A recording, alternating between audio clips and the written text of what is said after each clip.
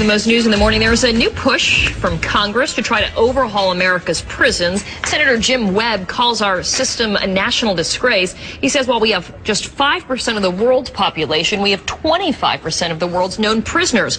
Also, drugs, corruption, and violence rampant inside of our jails and prisons. Senator Webb is co-sponsoring a new bill to try to tackle these problems. He joins us live from Capitol Hill. Senator, thanks for being with us this morning. Good morning. You also wrote a great article in Parade pushing to fix the prison system. What are the biggest problems as you see them? Well, I've been involved in this issue for many years as an attorney and as a journalist. In fact, at one point I spent a month going through the Japanese criminal justice system. And so when I came to the Senate in '07, I decided to hold hearings on mass incarceration and on drugs policy, and to try to figure out where the criminal justice system itself is broken, because we've got, as you said, we've got 2.38 million people in prison. We've got 7 million inside that criminal justice system, and yet our neighborhoods aren't any safer, particularly with the violent gangs, transnational gangs, etc. So the answer is broken everywhere.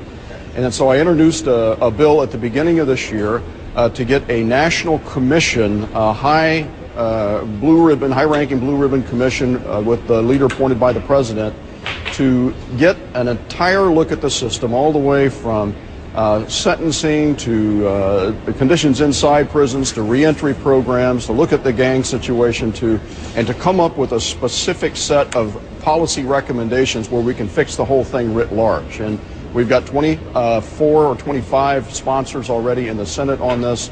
The administration has said that they support us, and it's something that we just urgently need to do.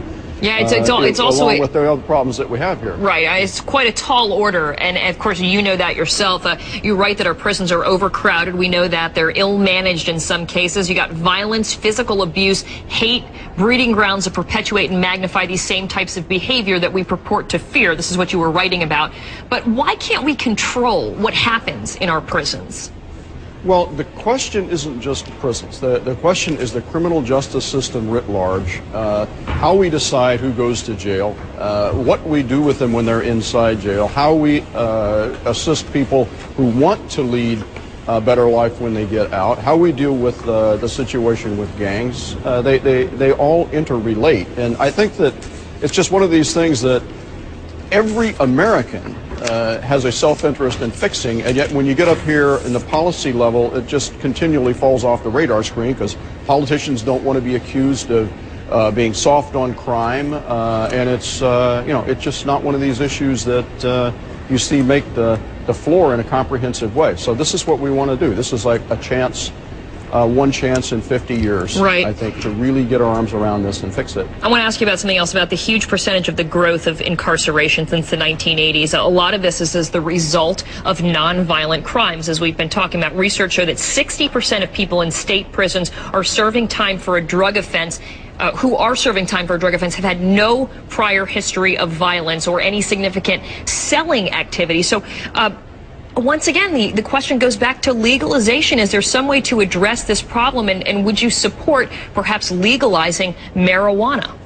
Well, I think what we need to do is to put all of the issues on the table. You're correct. If you go back to 1980 as a starting point, I think we had 40,000 people in prison on drug charges, and today we have about 500,000 of them, and the great majority of those are nonviolent crimes, possession crimes, or minor sales.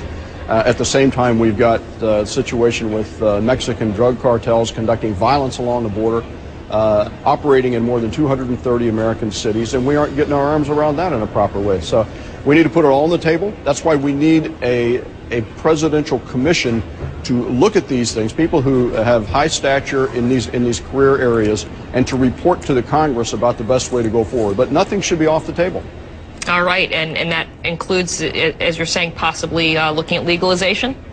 Well, I think they should examine every aspect of drugs policy to see what's working and what's not working, and where the consistencies are, and quite frankly, where the inconsistencies are in terms of how people end up in the system with similar activities.